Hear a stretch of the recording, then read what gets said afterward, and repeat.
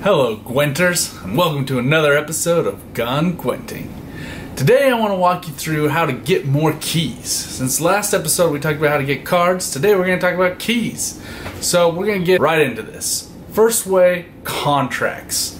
So today we're going to focus on how you get one of your first contracts. I find this one to be one of the most fun contracts you can get. It's called It's Getting Crowded in Here. So you're going to pop open your contracts panel. You're going to do that by going up to your character screen, click on contracts at the bottom. Then you see here I've tagged for myself It's Getting Crowded in Here. You can go to that tracked menu just by clicking on the contracts, and then you go to tracked. Then you can select which ones you want to use. You can even search for this specific contract. So now we've got that selected, we're going to get right into the deck builder. Now when I made this video I did Fruits of Esgeath, which is a great ability, helps you win. Tip on contracts: if it says you need to win, you gotta win. If it doesn't say that, you don't have to win. And on this one, you don't have to win. So if I could go back, I'd actually choose a Raucous Swarm. First off, you actually get more provision count.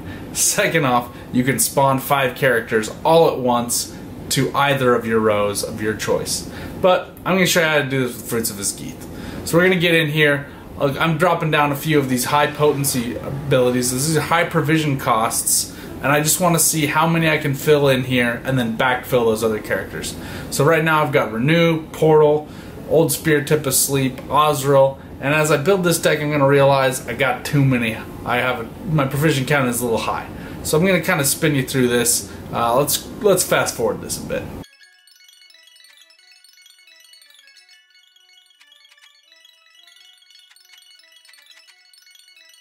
Alright, next card I'm going to add, and I just want to pause on this one because it is the key to getting ahead here.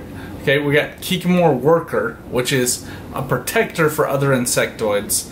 He has that high vitality count at 7, and then every time you play an insectoid he gets more armor. So it becomes kind of a focus fire character for the enemy. They want to knock down that vitality count by attacking him, so he's an important character to get out there, especially since the true feeder of this game is the Kikamore Warrior, which you can get in the Syndicate card packs. But let's skip forward a little bit further till we add that guy.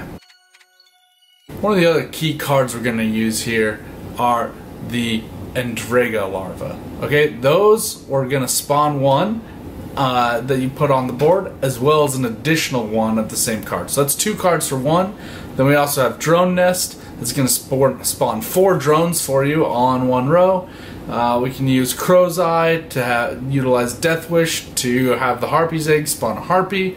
Natural Selection, damage enemy unit by 4, then spawn for overkill damage, which is how much damage you do in addition to the vitality it required to kill it. So if they have 1 vitality, use that card, it'll spawn 3 drones on your row. So that's another good option to use here. But again, like I said before, I think the true key to this deck, and especially if you're using a Raucous Swarm, is to use the insectoids. And Endrega Warrior is a good choice here. You can consume adjacent creatures. If they're insectoids, you spawn 2 more drones. So if you just consume drones, you get 2 more drones. And then you have the Drone Nest. That's going to give you drones when it dies. You can use that Crow's Eye to use that Death Wish ability to spawn those drones without killing it. And then Neckers. Neckers are key to this. Low cost card. They have Thrive, so they can build up over time. And again, 2 for 1 card here. But that Kikamore Warrior has a special ability. Every time it uses its order, you kill one of your own, but it spawns another one of itself. So the first one used an order, doesn't have a cooldown, so you can only use it once, but you're going to get another one that does have the same ability, and it's going to be able to create another one of itself. And you just keep going. And again, key point here on these contracts, you don't have to win. Okay? So if the other person passes, just fill your side of the board. Get this contract done. Get that key. Get yourself some more cards, and especially if you're an early game player, you're not going for a pro ranking, okay? Just get yourself those keys. Alright, but let's get you into this. Let's show you how this gameplay works. Alright, let's pop open a game. Now, you could use the Seasonal Mahakam, but because I want this video to perpetuate a little longer, we're just going to do a classic battle here.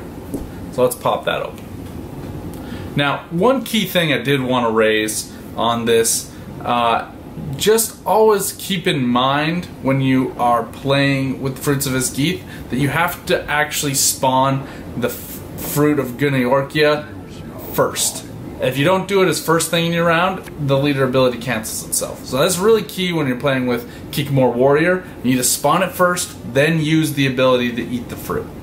So just a key part in playing here. So looking at what we got the we have the Kikamor Soldier. Remember, that's going to draw their fire. We have Kikamor Warrior. We have the Endrega Larva. We also have the Harpy's Egg, and we have Abaya as well as Crow's Eye. So this is a great hand along with the Ogroid, the Necker, right? So we get 2 Neckers, we get the 2 Endrega Larvae, and we're just going to go on through with this. I love this hand. Alright, like I said before, first thing you need to do is spawn one of those Fruits of Esgeath. Drop that on that front row. Now there's no reason to use our +5 point ability yet, though we will need to use it in order for us to get the full boost here. Alright, we got our Neckers out, we got our Fruit of Guniorkia out, now we gotta get out these Endrega Larvae and pray that Skellige, for the mean jerks they are, doesn't use his leader ability, which does 8 random damage to all of our characters at once, or use a bunch of damage characters that are gonna ruin our lives. But we lucked out. He's playing a Drummond Greensguard, which is a great card. It has the same kind of mechanic as the Kikamor Warrior, actually. So every time she gets damaged, spawns another one of herself. She can keep spawning those over and over and over again. The only downside between her and the Shield Maiden is Shield Maiden will draw your other cards out of your deck. But skipping forward, you see I just played the Kikamor Warrior, dropped him down. I want to be able to start eating those Fruits of Esgeath every time. If I can get a good train rolling here, we've got this under our belt. Let's just pray that he doesn't put a lock on it, he doesn't kill it, or do something else that's going to ruin our game. Oh, speaking of which, this reminds me, this is a great time to play.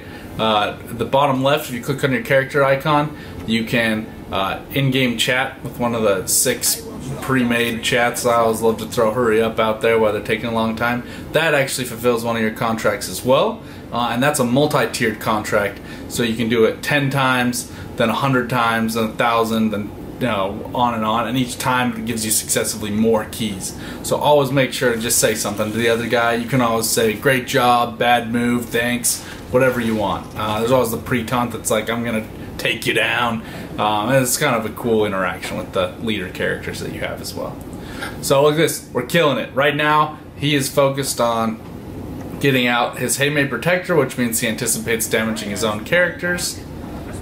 And we're just gonna keep dropping that Fruit of Guniorkia and using that Kikamor Warrior. Alright, one thing I always forget when I do this, whenever I play Kikamor Warriors, is I feel like I've just played a card, because you get an extra card on the board. It's a net 2 points though. It's not like, oh, I played an okay card, but you haven't played your card yet.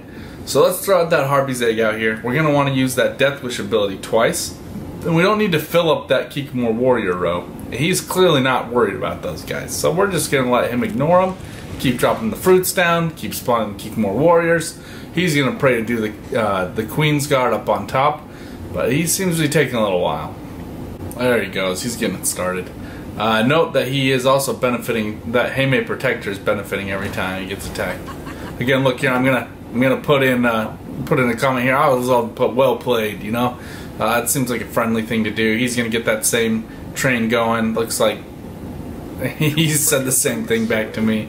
So I think we're all kind of just having a good time trying to work this game out. You also find, especially in your earlier games, before you rank up and you play harder people, you know, young people, we're just trying to figure this out. You're trying to figure out how the cards work. You're trying to figure out whether or not when you play an order card, if it doesn't have cooldown, do you actually get to play it again? The answer is no. I didn't know that. You also think, well, hey, if I play a card that gives an extra charge to an order card, will that give it an extra charge if it doesn't have a cooldown? No, it will not. So make sure that you have a card that either has a cooldown or it has a charge count, and that will be explicitly stated on the card, so make sure you read that. Alright, so annoying thing here, this guy just took out one of our cards. Good news for us though, the guy's kind of a moron.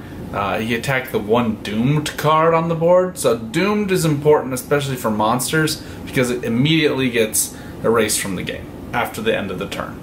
Other cards go to your graveyard. You can use Ozril or Ghoul. There's a Morntart, a bunch of characters in monsters especially that allow you to consume characters in your graveyard or to recall characters in your graveyard. So if you ever use a 5 attack on someone, you probably should just waited a turn and then use it on one of my Neckers. Would have been a better choice for him. But again, so you can see also Fruits of Esgeath is a doomed card every time, so it can't stay out there. It can't stay back in your deck. Alright, see that? Use that Crow's Eye, spawn another spawn another Harpy from that Harpy's egg. Then we're going to use that Solano Harpy later on to devour the Harpy's egg, give another Harpy. That's going to get our point count up and maintain the same total number of cards on the board. It's taking a little while. Uh-oh, here's what I was worried about. Ha! Lucky us. He should have used that earlier in the game. So, that's his special leader ability. It's Reckless Flurry. It does 8 damage, 1 damage each successively, randomly. So if there's only a few cards on the board and they're all low, like ours were probably 5 turns ago, then he could have killed all of our people and ruined our day. So he probably should have used it the first turn the Kikimor Warrior was out and not waited this long. But again, we're just going to keep this train rolling, keep dropping the Fruits of Esgeath, keep using those Kikimor Warriors. One thing I will point out for this contract, you might want to count the cards on the board. When it gets up to 8 or especially 9, it looks like it's full. It's not. Okay, you can put 10 cards on each row. So make sure you have 10 cards on each row. And importantly, this is why we track the quest. When you track it, you will see the notification come up in the top right that says you've completed this contract. So that's what we're looking for here. But right now, let's drop this down. Again, this is a key point. If the contract says you need to win, play to win. Okay, stay focused on that. Key one of those is you have to win with 100 provision costs or less. Make a video on that. That one was murder. That one took me forever. But for this one, you don't have to win. So you can see here, I already have the card. I already have the vitality points on him by like twice his points. But I want this contract. I want that key. That's how you get free cards. So get those keys, people. Alright, here we go. Last play.